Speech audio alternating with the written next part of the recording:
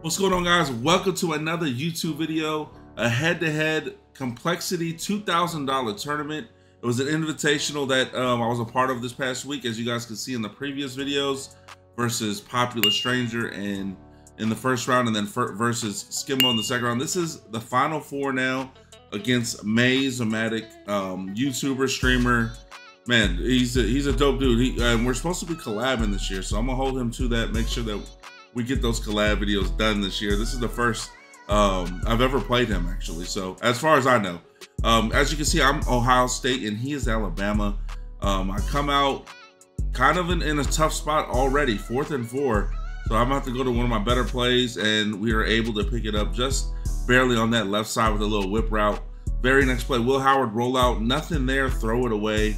And we're midway through the first quarter, handing it off here, getting another first down. So now we're in rhythm a little bit. I'm trying to get a feel for his defense and see what he's doing out here with Alabama. As you can see, I handed it again to Travion Henderson, and he gets me the first down once again, and then we go right back to him. So trying to get that run game going. As you can see, Ohio State in regs, they have the best 1-2 punch with Henderson and Judkins. They're amazing as far as running the ball. So this is a really good team if you like to run the ball. And you can see I'm in the UNLV playbook, which is the go-go offense, a unique offense, something that you'll only see in college football. You will not see this in Madden with the two backs, like the duo formations. It's really dope to see. As you can see, 4th and 2, I get baited by Maze. He picks me off.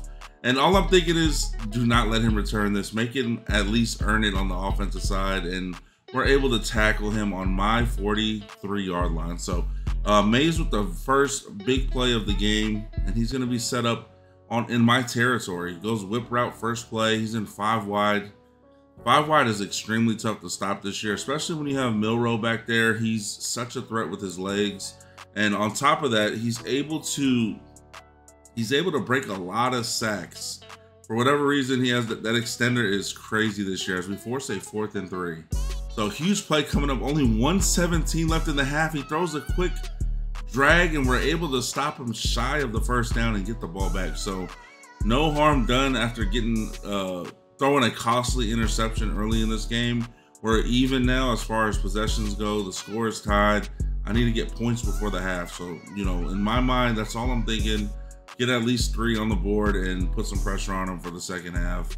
As you can see me hit that drag again. So he's given me the drag a couple times now. And when someone gives you something, so simple, you make sure you want to take advantage of that. I was trying to hit him deeper here as he took away the drag and the whip route, but was unable to get the ball off. But the very next play, I went right back to it because I seen it the previous way.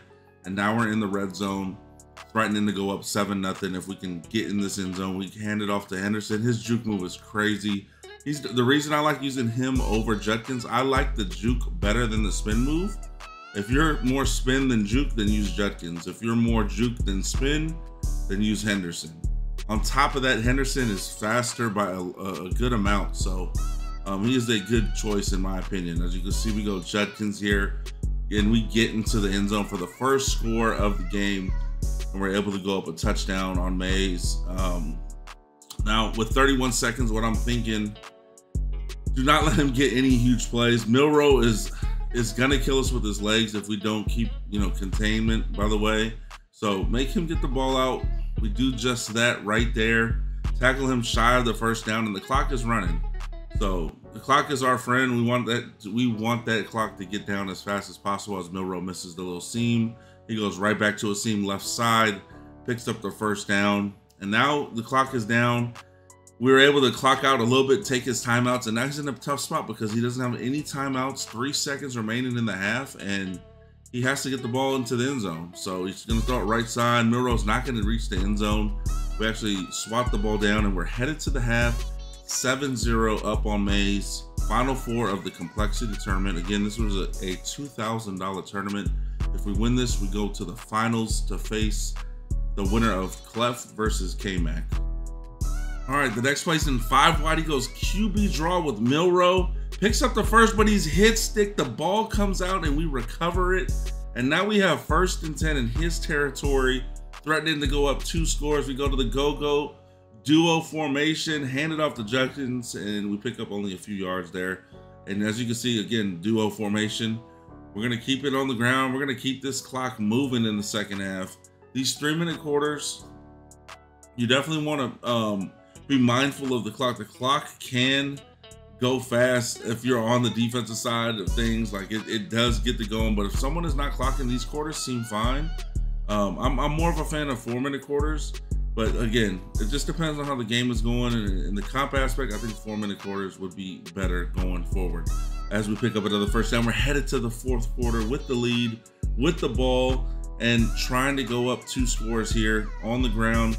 Unable to get there. 2nd and goal. We go right back in maze with stellar defense here. It's going to stop us, set up a 3rd and goal. We flip it to the left side now. Will Howard in the shotgun. Duo to the left. We go to the ground, and Judkins breaks a tackle, his 2nd touchdown of the game, and we are able to go up 14-0 after this extra point. So have him in a tough spot. Now we just want to play bend but don't break defense. And again, it's a ton of time, 157, because every first down the clock stops. So don't want to give up too much, free yardage over the middle, because that clock stopping is going to keep it to where he can score in 30 seconds. Honestly, like 157 is a ton of time when you have your timeouts remaining. You're still going to be able to go down a lot of the times, get some points, and then put the pressure back on your opponent. So what we want to do here is definitely just keep him in bounds. It would be nice to sack him, on one of these plays, just to keep that clock rolling behind the first down. So unable to do that on the first play of the drive, as he I guess he gets out of bounds here on the next play. 2nd and 2. I don't know what happened on that first play, but now it's 2nd and 2. Milrow back, goes underneath, and he hits a drag. And again, this is what I'm talking about. So he's able to pick up a first down, and he's able to stop the clock at 1:35 here. Clock is not moving, and now it's starting to go. So now he can go fast, but he chooses to do hot routes to start. Gets off another seam. Again, he can hurry up if he wants to.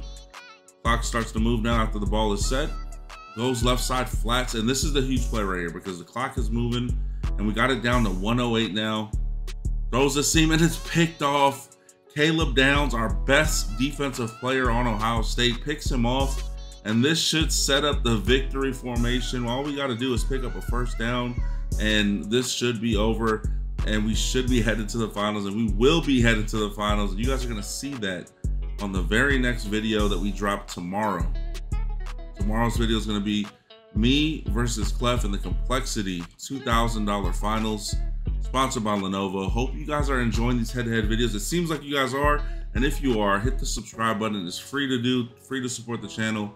Hit the like button, leave a comment. Make sure you guys tell me your Twitch name too in the comment section, because I am reading these. I want to know who you guys are on YouTube.